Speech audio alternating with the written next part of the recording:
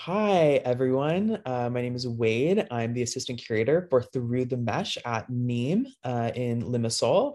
And I'm here today with Morehshin Allahyari, a fabulous new media artist, and her work, Physical Tactics for Digital Colonialism, which is a performance and a video piece that was originally debuted at the New Museum in 2017.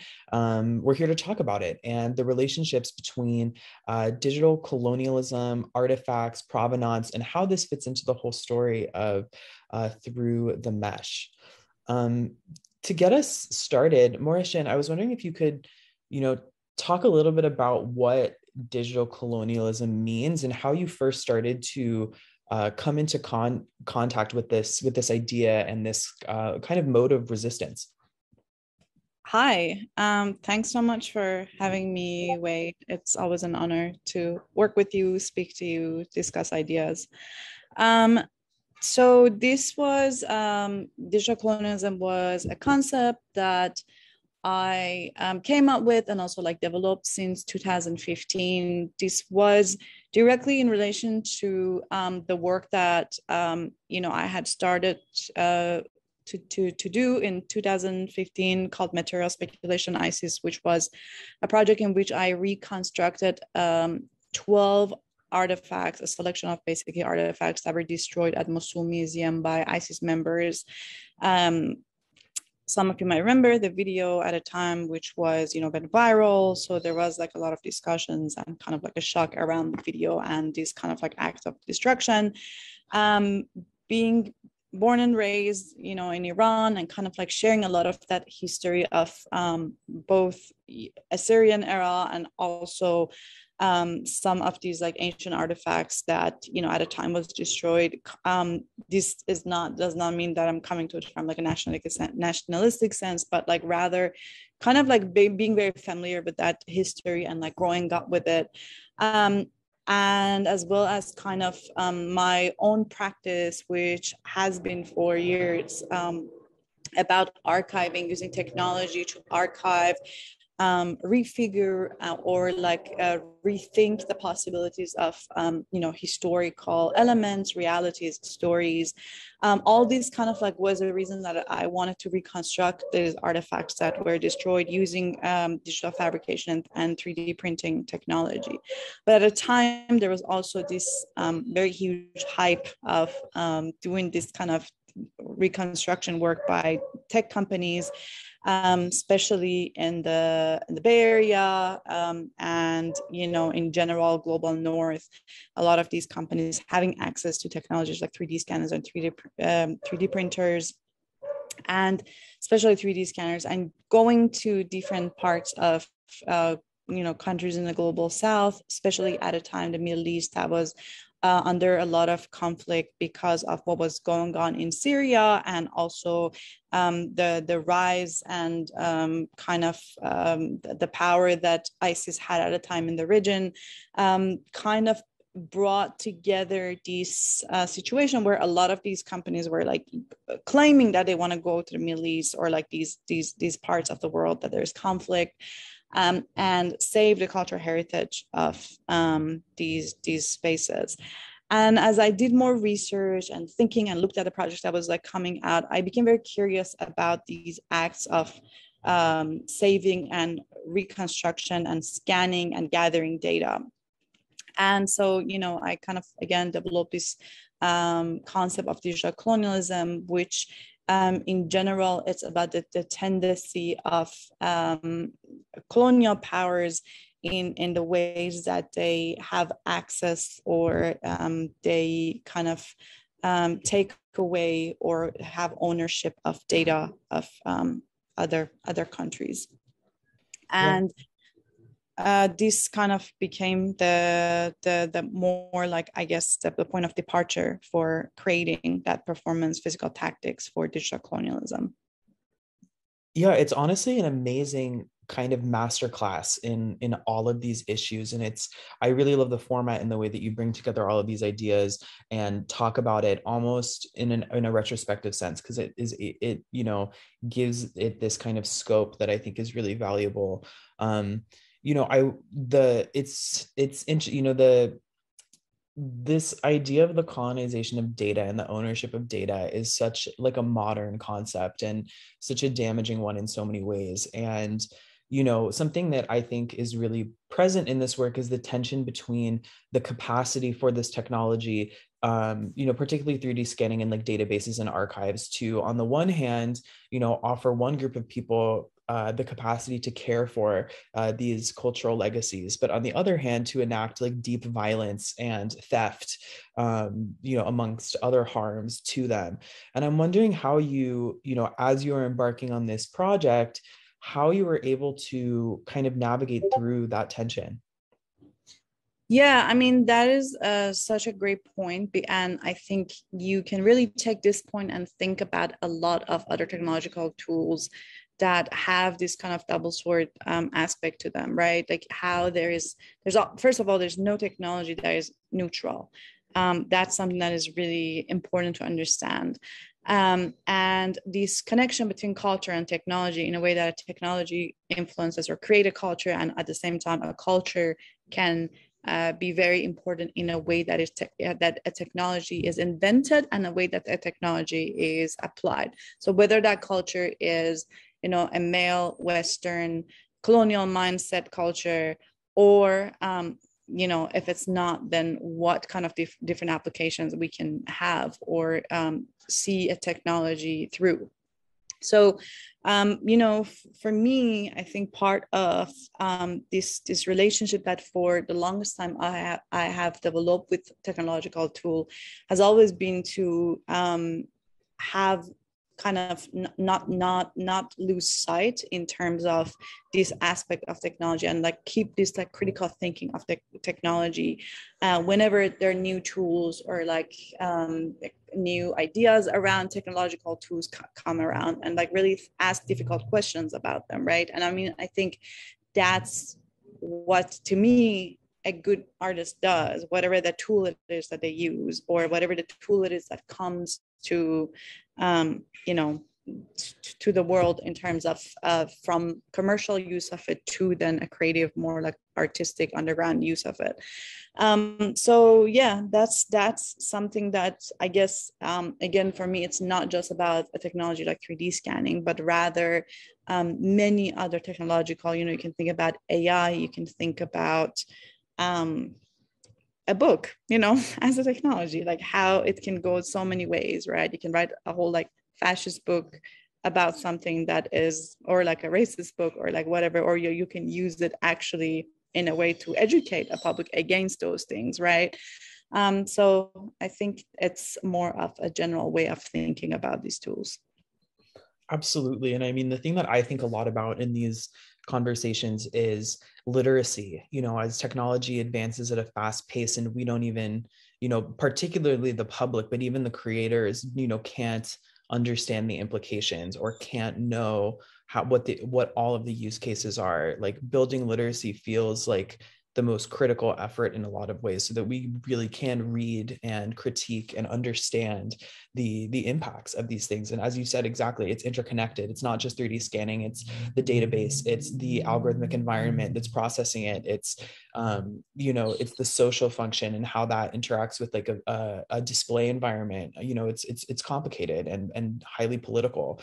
And Absolutely. I mean, I also think that it's this binary aspect of how these technological tools are created that has caused, always this like tension between, like, let's say, a Silicon Valley tech scene versus a more like critical, educational, academic based way of thinking about technology, right? I mean, I wish that there were like more ways that these two worlds could come together and don't feel like such distant places, because often it does. I remember like living at a time when I was like working on material speculation ISIS project. I was doing a residency at Autodesk Pier 9. That's where I made all of those pieces, and the residency program was like super supportive, amazing team there. But there were definitely times that like random staff at Autodesk like would like walk into the place where I was like 3D printing or like cleaning my sculptures, and they were like, what is she doing here? Like nobody like could like in some ways also like make sense of why I was doing what I was doing at a time. So there was always this like weird, awkward distance, or kind of dismissiveness in the way that they would like look at what I was doing until like it got a lot of like press and attention, and then they were interested in it.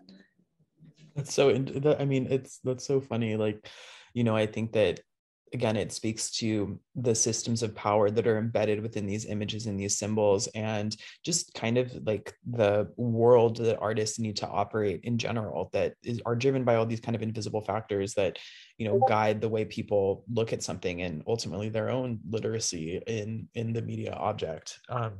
But, something else that feels really cogent in this piece is, of course, you don't succumb to utopian solutionism in this work and through this project. You're not claiming to totally solve the problem. You're pointing out all of the frailties as well. But yet, despite that, there does feel to be something that is quite reclamatory in this act of scanning, archiving, making replicas. And I'm wondering how, kind of looking in the rearview mirror, do you feel like a kind of reclamation was made possible through this project? And, if so, like how successful was that? Do you mean like from like a certain scene, or like I think more like what? just kind Sorry. of reclaiming these artifacts, their stories, their histories, and their, interpersonal importance from either, the powers that be that, contain the digital archives, or, in the kind of wake of their physical destruction. Right, right. I mean, I feel like since I started like working on that piece, as well as when I kind of started to do a lot of like lectures and thinking and writing around digital colonialism, like really researching, spending a lot of years like researching and like keeping an eye on these kind of practices by different institutions, including Google Art and Culture Institute. So um, it's like for me as an artist, I think, who again like sees a connection between a lot of these practices in a way that is being done by these places and the way that I think should be done, with more consideration, with more, again, doubt, and making sure like that there's like ethics in the way that it's practiced. Yeah, I think, I mean, like looking back at the last like 5 years of doing this work, I definitely do feel like not just me, but like myself, and like there are a couple of other artists that kind of like work within this same kind of space, specifically with focusing on cultural heritage, artists, scholars, thinkers, that we are like building another way of another space, another ways of, again, reclaiming and protecting, and or like at least wanting to protect like some of the ways that these things are done and just like used, again, in this like, I feel like very like careless, dismissive, like just very like you mentioned it, like utopian or kind of techno solutionist way, right? And I do see that through these years there has been an influence, there has been conversations that didn't really exist back then. I mean, up to this day, like I'm always amazed when like I go into a university or like an institution and I talk about this notion of digital colonialism. And I love, especially with like younger students at university, like I love when I see the this kind of moment, like aha moments that like happens in their brain where they're like, wow, I never like thought about that. I mean, when you think about historical colonialism, if you go to like, let's say a museum space or like whatever, and you go to a Met or British Museum or like whatever, and you see a physical object that is like huge and is obviously like stolen from somewhere, or like there's like a lot of conversation around like physical historical colonialism when it comes to museums and institutions. And I think the whole thing with digital colonialism is still, there's a lot of gray areas, there's a lot of unknown in it, or ways that people have not really thought about the problem with colonizing or ownership of data or knowledge in a way that people would more clearly see it within a physical object.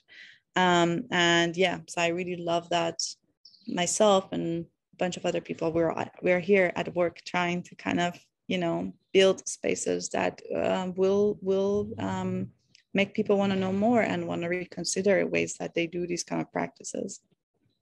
It's so amazing. Your work, I also comes to mind the work of Juan Cavelli, who is scanning and creating 3D models of South American indigenous artifacts that have been stolen, or Julia Tegil, who is going around and scanning and creating 3D sculptures of patriarchal artifacts in Mexico City. I think that this all, it's a really interesting medium for examining what our spatial relationship to these histories are and how they kind of affect us in embodied ways.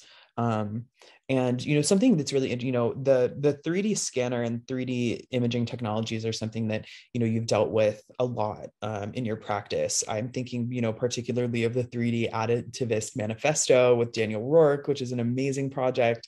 And really interestingly, and I think we even have a note about this in the leaflet, the text about the work, you describe the 3D scanner as a tool of witchcraft and magic, but you also say that we should put it to use and let it colonize the colonizers.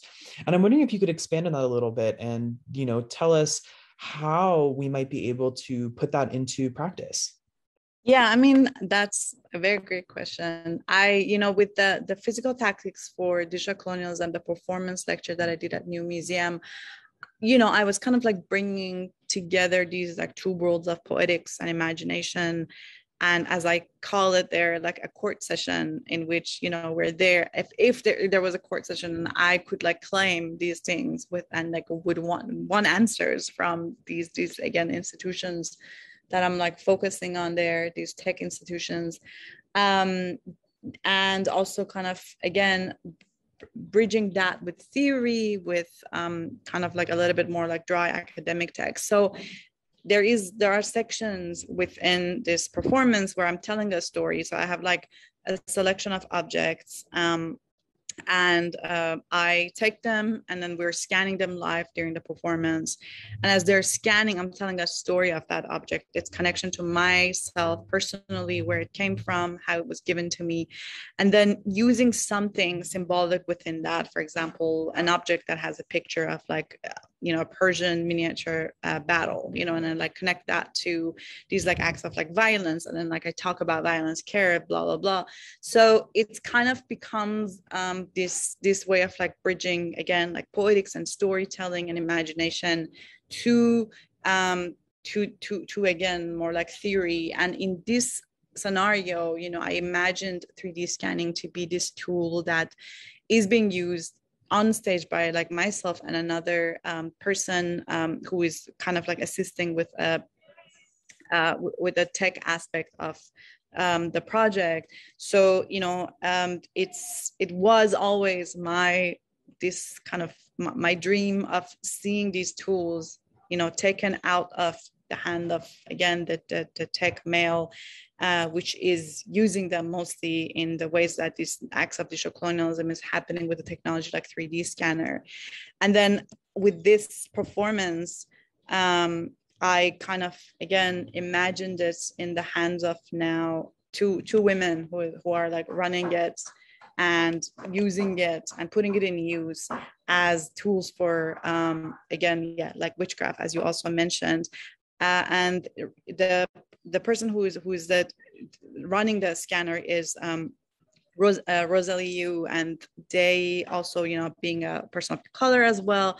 So that was kind of my dream, my utopia of how else I saw this thing to be used to tell stories, to connect it to poetics, but also being used by women. And then there's this sense of like magic in a way that you see an object getting scanned, coming to life pixel by pixel, right? I mean, I think that visual element itself, there's like some ghostly magical sense to it, in a way that an object becomes a 3D model pixel by pixel in that process of physical to digital.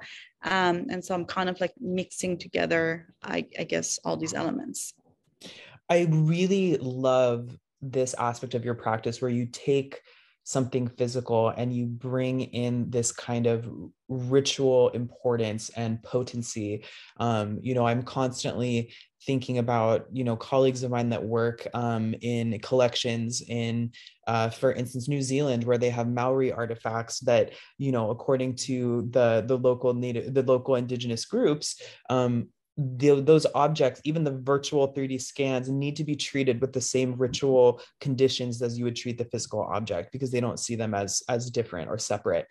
And I love how I think that oftentimes we think of these digital objects and representations as kind of separate to, derivative of, lesser than.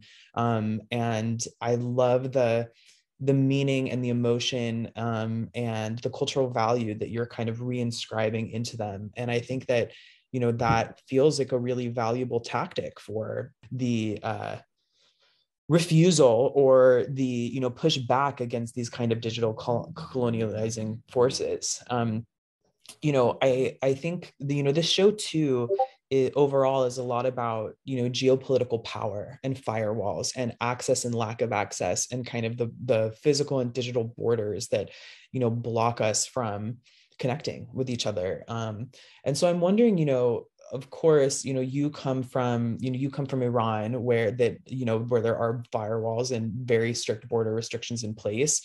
And I'm wondering how, whether related to this project or more broadly, you grapple with those different ways that access is denied. I think particularly if you're creating, for instance, you're creating this digital archive of these objects, and, I imagine that in many places in the world, perhaps folks can't access them.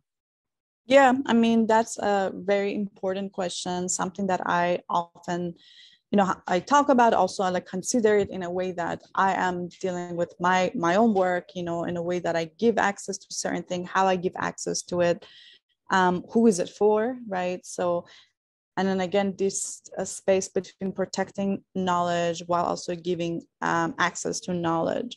This project I did actually like recently, which was to release an archive of my She Who Sees the Unknown series, an archive online on a platform where if you know Farsi or Arabic, you can have access to all the layers of the archive, which are 4 layers, very highly specifically curated. These are archive of books and manuscripts and images that are rare, that I've spent like around like 4 or 5 years gathering from different spaces in the Middle East and beyond.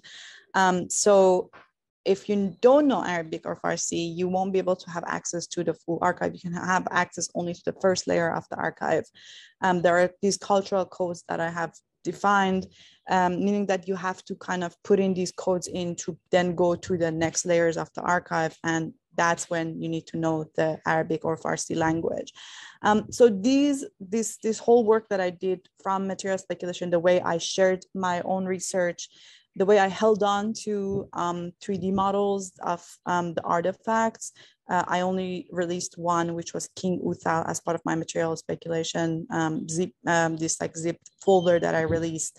It only contained one of the 3D artifacts, like model of 3D artifacts, and I held on to the rest because I really wondered what happens if I release one, and my suspicion was correct, which is what happened was 99.9% of people who 3D printed them, the King Uthal model, were people who were based on global north, mostly Western people.